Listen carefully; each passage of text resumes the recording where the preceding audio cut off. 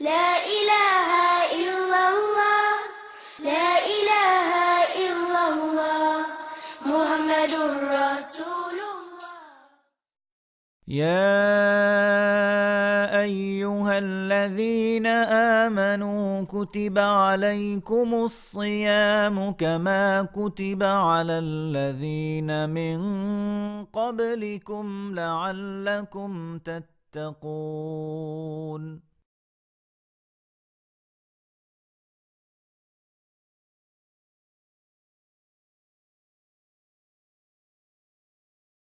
Ramadan, to begin with, is the ninth month in the Islamic lunar calendar. It is a time where Muslims all over the world, they excel in prayer, worship, invocations, devotion to God, charity, and on a bigger scale, connecting with other community members. Fasting for Muslims all over the world means that we have to abstain from drinking anything, eating anything, or any kind of physical intimacy with one spouse from the break of dawn till sunset. For Muslims all over the world, the purpose of fasting is to become more God conscious and to help us become better people as Muslims. Like all other months during the Islamic lunar calendar, every month begins with the sighting of the moon or the sighting of the crescent. Ramadan is no different. Muslims all over the world, they began the month of Ramadan by sighting the crescent anywhere around the world. If there is any verified reports from any country that the moon or the crescent has been sighted, then that country will begin fasting the next day. And at the end of Ramadan, on the 29th day of Ramadan, Muslims all over the world will once again go back to sighting the crescent. If the sighting has been established, then we will conclude Ramadan that same day. And if the sighting has not been established, then we will fast for one additional day and complete 30 days of fasting and then bring Ramadan to a conclusion. There are two holidays during the Islamic lunar calendar. One is Eid al-Fitr, which is the day that comes immediately after Ramadan finishes.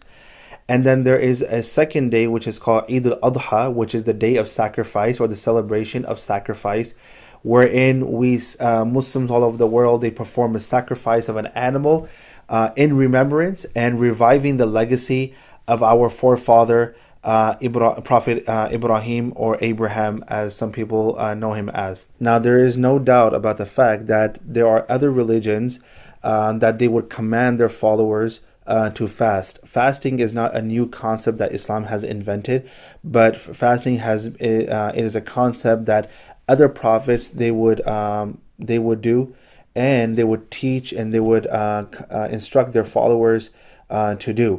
For Christians, fasting harkens back to Jesus' fast in the Judean desert, 40 days in the desert with no food or drink. And his fasting was a sign of Jesus' reliance on God alone. By not relying on bread or food or anything worldly, Jesus showed his reliance entirely upon God. So there's this idea of imitation of Jesus, this idea of sort of fixing the sin of Eden, but also there's a spiritual and existential understanding about fasting, which it opens up the soul to contemplate God better, because we're no longer hungry for the things of the flesh, and that basic theology has been with us for 2,000 years. The idea of fasting in Jewish tradition, like many things in Judaism and in other faiths, is something that developed over time. And so we do see in the biblical tradition, obviously the most important day of the Jewish calendar is Yom Kippur, which Jews will fast for 25 hours basically, so sundown to sundown from the night before, and that day is devoted to prayer, very intense prayer, and asking God for forgiveness for all our sins throughout the year. God explains us that what is the purpose of fasting, and he says to bring and to develop an awareness and to develop taqwa. Taqwa is the Arabic term, which means is that it helps a person to stay away from those things which displeases God. Prophets were concerned with the fact that people misunderstood why they were fasting. The prophets were very troubled by that. So there's more than one place where God says, I don't want your ritual. I don't want your sacrifices. You know, I have no use for your fasts. And so at first glance, you're like, wait a minute. So in the Torah you said, make all these sacrifices, observe all these rituals, fast on Yom Kippur, do all that kind of stuff. Like, why are you saying, what's the deal? But of course, when you read that scripture, it clarifies. What God is saying is, if all you're doing is fasting, but at the same time you don't repent from your sins, and you are nasty to your neighbor, and you take advantage of other people in your business dealings, and you're just in general, you're a rotten human being, but you observe all the rituals, right? Then that is meaningless. That is meaningless to God.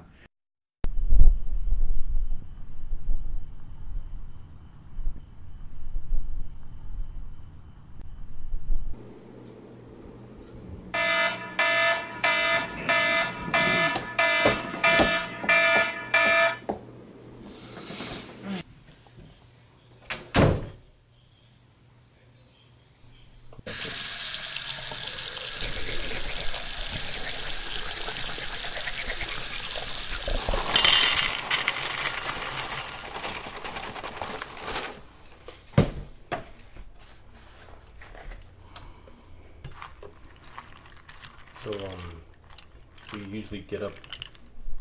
I mean, do you ever miss suhoor? It's happened, oh my god. Back up alarm. Back up alarm. Outside Ramadan, to be honest, sometimes I don't even have breakfast. I just wake up, maybe have like a snack, maybe a piece of fruit before I would go to work or something. I guess the alternative is you just don't eat all day. Yep, you just suffer the consequences. I mean, if you miss suhoor, tough noogies, unless obviously that you have medical conditions and you take medicine anyway and you can't fast.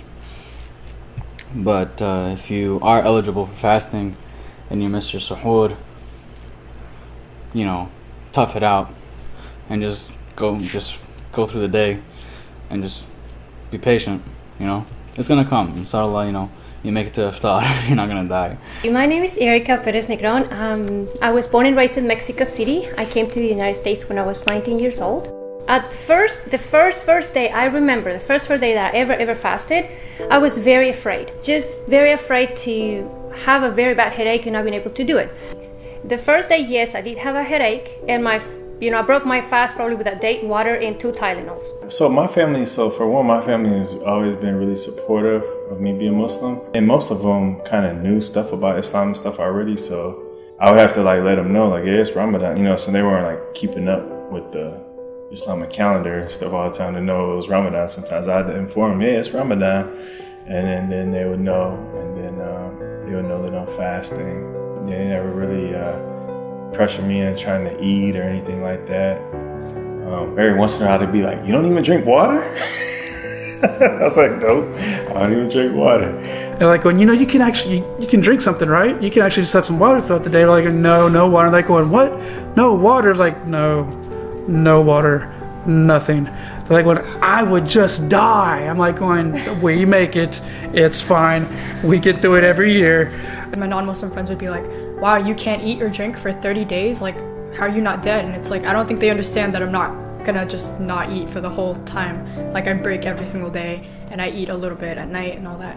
During the month of Ramadan, I think we give more charity. I think we pray more, we worship more during this very holy month. And it's an opportunity to share your charity with others, because it's not just you giving charity, it is you joining Muslim sisters and brothers who are also engaging in these very noble acts during the month of Ramadan. And so what do you do at the end? I mean, you know, so I told them we have this big celebration. It's called Eid. It's like after we've done with Ramadan, we have this big celebration, and you know, eat a lot, we give out presents, we go pray, we hear a little lecture from, our imam, and then we just get together as family and we just kind of hang out. So they're going, oh, so it's a lot like Christmas. I was like going, yeah, but it's better than Christmas. It's kind of like Thanksgiving and Christmas all together. That's kind of how I explain Eid.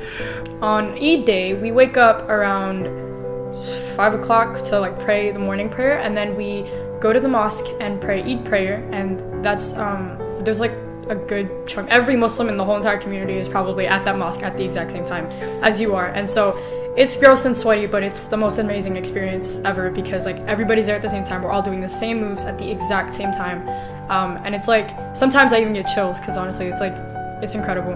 And we see another Muslim, we're like, oh, Eid Mubarak, even though we don't know you. We're like, oh my god, happy Eid, congratulations, you finished fasting just like I did, and even though I don't know you, congratulations. So I think that's my favorite part because we all just kind of come together as a community, and it gets to be like that for a while.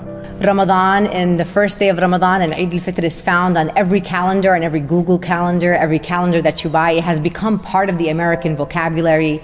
Many people that are non-Muslim actually look forward to this month to join us during break of fast, and I started to hear it more on television and in the media. We really have mainstreamed this idea of Ramadan and the sacrifices and the fasting and the unity and the bringing of people together. So I'm very proud to call Ramadan part of an American story.